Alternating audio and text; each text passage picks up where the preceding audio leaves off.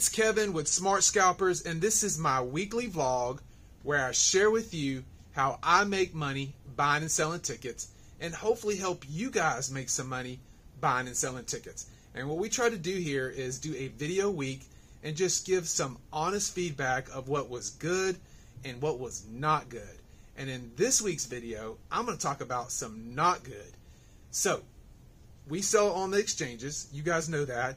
Multiple exchanges, and we use software to help manage that.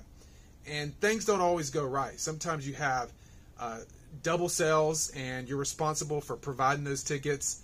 And one event this last several weeks, we had an artist just straight cancel a bunch of tickets.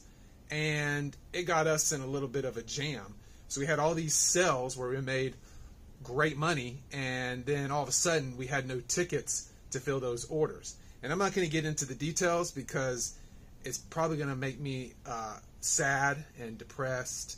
But I will say that it's a situation that we worked really hard to resolve. Aaron, I've mentioned Aaron to you guys. He's our COO, and he oversees all of our management of the ticket sales.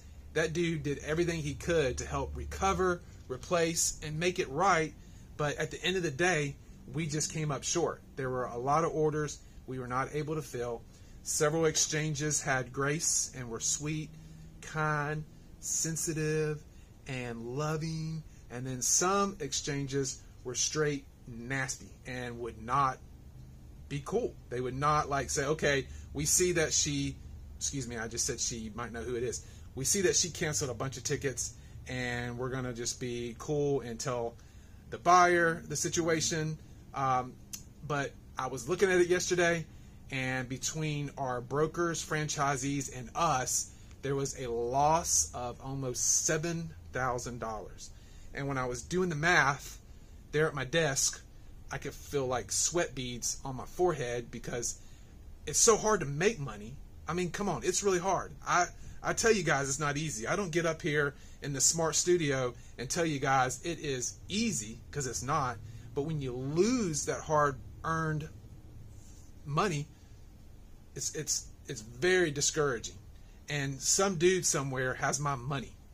I don't know what he's doing with it, but I can picture maybe some sophisticated guy drinking evening tea out of a little white cup, or maybe some book nerd.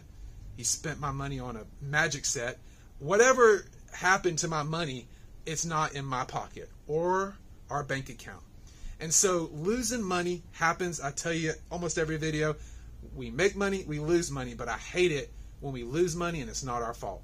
Most of the time we lose money, it's our stupid fault. But this instance was not our fault. And so you have to have a good team. You have to have good software.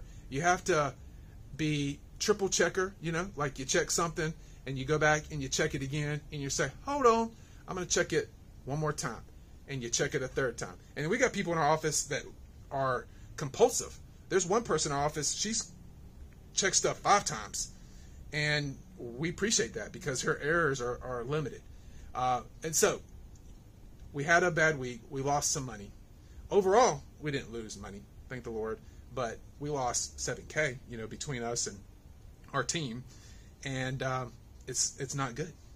And so if you are one of those guys that has my money, if you are like an exchange, and I'm not going to say your name, if you have my money, I'm coming to get it. Thank you guys for following and subscribing.